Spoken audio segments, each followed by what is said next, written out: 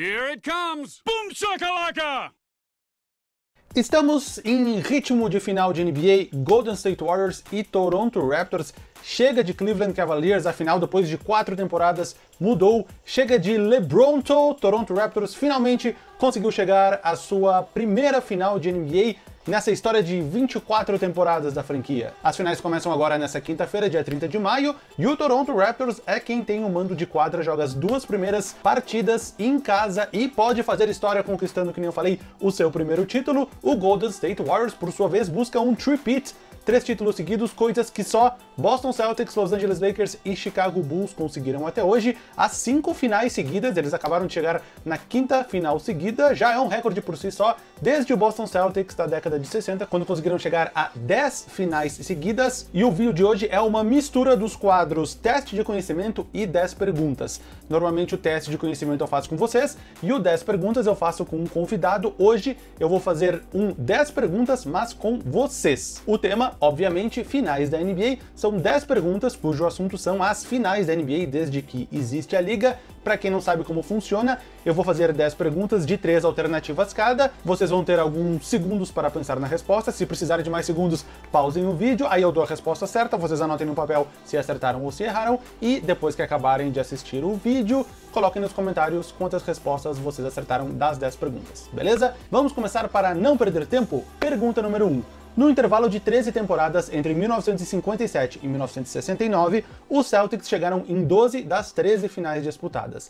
Dessas 12 finais, eles ganharam 11 e perderam apenas uma. Qual o único time a derrotar o Boston Celtics nas finais nesse período de 13 temporadas? Letra A, o Los Angeles Lakers de Jerry West. Letra B, o Philadelphia Warriors de Will Chamberlain. Ou letra C, o St. Louis Hawks de Bob Pettit.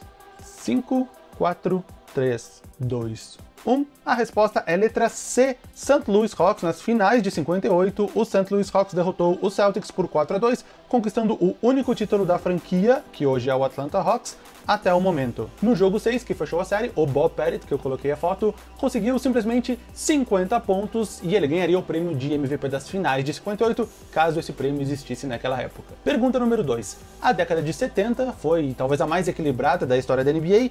8 franquias diferentes levaram os 10 títulos da década. 6 franquias ganharam um título e 2 franquias ganharam 2 títulos. Uma das que ganhou 2 títulos foi o Boston Celtics. Qual foi a outra franquia a ser campeã 2 vezes na década de 70? Letra A, Los Angeles Lakers, letra B, New York Knicks ou letra C, Portland Trail Blazers?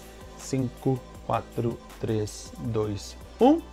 Letra B, New York Knicks. Eles venceram em 70 em cima dos Lakers por 4-3 e em 73 também em cima dos Lakers, agora por 4-1. O jogo 5 das finais de 1973 foi o último jogo da carreira de Will Chamberlain na NBA, ele atuava pelos Lakers. Pergunta número 3. Nas finais de 1993, Chicago Bulls derrotou o Phoenix Suns por 4-2. No jogo 6, em Phoenix, os Bulls estavam perdendo por 98-96 e faltando 3.9 segundos, um jogador improvável fez uma cesta de 3 pontos que deu a vitória e, consequentemente, o título ao Chicago Bulls. Quem fez a cesta de 3 pontos do título? Letra A, Bill J. Armstrong, letra B, Horace Grant ou letra C, John Paxson?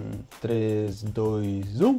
Letra C, John Paxson. A cesta dele foi a única pontuação do Chicago Bulls no último quarto, que não foi de Michael Jordan, acreditem ou não. Nesses últimos 3.9 segundos do finalzinho do jogo, o Phoenix Suns teve a chance de vencer. O Kevin Johnson foi para o arremesso, tomou um toco do Horace Grant, e o toco que consolidou sim o título para o Chicago Bulls, o terceiro título seguido naquele momento. E eu me lembro de assistir esse jogo na Bandeirantes, é provavelmente a primeira memória que eu tenho de assistir um jogo ao vivo da NBA na televisão. Pergunta número 4. Em 1995, o Houston Rockets de Hakeem Olajuwon se sagrou bicampeão da NBA ao derrotar o Orlando Magic de Shaquille O'Neal. Eles varreram por 4-0 nas finais. Até hoje, o Rockets foi o time com a pior colocação em sua conferência a conseguir ser campeão da NBA. Em qual colocação o Houston Rockets ficou na Conferência Oeste na temporada 94 e 95, quando eles foram campeões?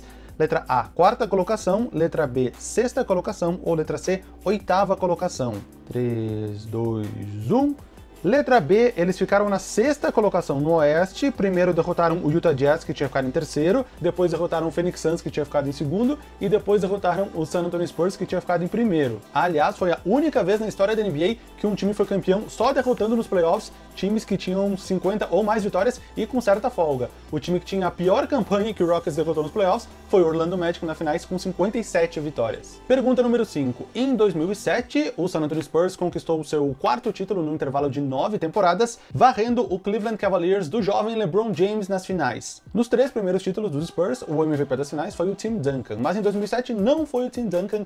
Quem foi o MVP das finais em 2007? Letra A, Manu Ginóbili, letra B, Robert Horry, o Big Shot Bob, ou letra C, Tony Parker? 3, 2, 1. Letra C, Tony Parker acabou com incríveis 24,5 pontos por jogo nas finais, bem acima da média de 18,6 pontos que ele tinha tido na temporada regular. E ele se tornou o primeiro jogador europeu a ganhar o prêmio de MVP das finais. Tony Parker é francês, nascido na Bélgica. Pergunta número 6. Um ano depois, em 2008, o Boston Celtics foi campeão da NBA depois de 22 temporadas, derrotando os Lakers por 4-2, incluindo um blowout de 39 pontos de diferença no jogo 6, que foi o jogo decisivo. Quem foi o MVP das finais pelo Boston Celtics em 2008? Letra A, Ray Allen, letra B, Kevin Garnett, ou letra C, Paul Pierce? 3, 2, 1. Letra C, Paul Pierce. Os três jogaram muito bem e não seria injusto se o prêmio de MVP das finais fosse para algum dos outros dois. O Paul Pierce acabou com 21,8 pontos, 4,5 rebotes, 6,3 assistências. O Ray Allen com 20,3, 5 e 2,5. E o Kevin Garnett com 18,2, 13 rebotes e 3 assistências. Pergunta número 7. Em 2014, o Miami Heat e o San Antonio Spurs se enfrentaram pelo segundo ano seguido nas finais da NBA, após no ano anterior o Miami ter derrotado o San Antonio por 4-3. O jogo 1 das finais de 2014 ele estava equilibrado até o último quarto, quando o San Antonio venceu o Miami por 36-17, chutando 14 de 16 nos arremessos, fechando o jogo por 110-95. Mas algo estranho aconteceu com o LeBron James nesse último quarto, que, entre aspas, facilitou essa vitória do San Antonio Spurs. O que aconteceu com o LeBron James no último quarto? Letra A. LeBron James ficou de fora de boa parte do último quarto com câimbras. Letra B. LeBron James foi eliminado com 6 faltas no início do último quarto. Ou letra C. LeBron James bateu a cabeça e entrou no protocolo de concussão, impedido de voltar para o jogo. Vocês se lembram dessa? 3, 2, 1. Letra A, LeBron James teve câimbras e perdeu boa parte do quarto quarto. O ar-condicionado da arena estragou no meio do jogo e dizem que a temperatura muito alta foi a principal responsável por essas câimbras de LeBron James durante o último quarto da partida. Pergunta número 8. O Chicago Bulls tem um recorde perfeito nas finais da NBA, 6 vitórias e nenhuma derrota, 100% de aproveitamento. Existe apenas uma outra franquia atual que já chegou às finais da NBA e nunca perdeu. De que time eu estou falando? Letra A, Detroit Pistons, letra B, Portland Trail Blazers, ou letra C, Sacramento Kings? 3, 2, 1. Letra C, o Sacramento Kings chegou uma vez às finais da NBA, foi na temporada 50-51, quando eles ainda se chamavam Rochester Royals. Eles derrotaram o New York Knicks nas finais por 4-3, 100% de aproveitamento. Vale observar que tem uma franquia extinta chamada Baltimore Bullets, que não é o Baltimore Bullets que virou o que hoje é o Washington Wizards. Eles têm um título em uma final na temporada 47-48. Pergunta número 9. Das 30 franquias atuais da NBA, apenas 6 delas nunca chegaram às finais da NBA. Qual dessas franquias está há mais tempo na NBA, ou seja, qual franquia jogou mais temporadas sem chegar às finais da NBA? Letra A, Denver Nuggets, letra B, Los Angeles Clippers, ou letra C, Minnesota Timberwolves? 3, 2, 1... Letra B, Los Angeles Clippers. Eles já jogaram 46 temporadas, dentre Buffalo Braves, San Diego Clippers e Los Angeles Clippers, sem chegar às finais da NBA. O Denver Nuggets é o segundo colocado nesse ranking, com 40 temporadas e nenhuma aparição nas finais da NBA. Por fim, pergunta número 10. Direto e reto, qual jogador marcou mais pontos em jogos de finais de NBA até hoje? Letra A, Kareem Abdul-Jabbar, letra B, LeBron James, ou letra C, Jerry West? E eu ajudei vocês não colocando o Michael Jordan, ele é apenas, entre aspas, o quarto nesse ranking.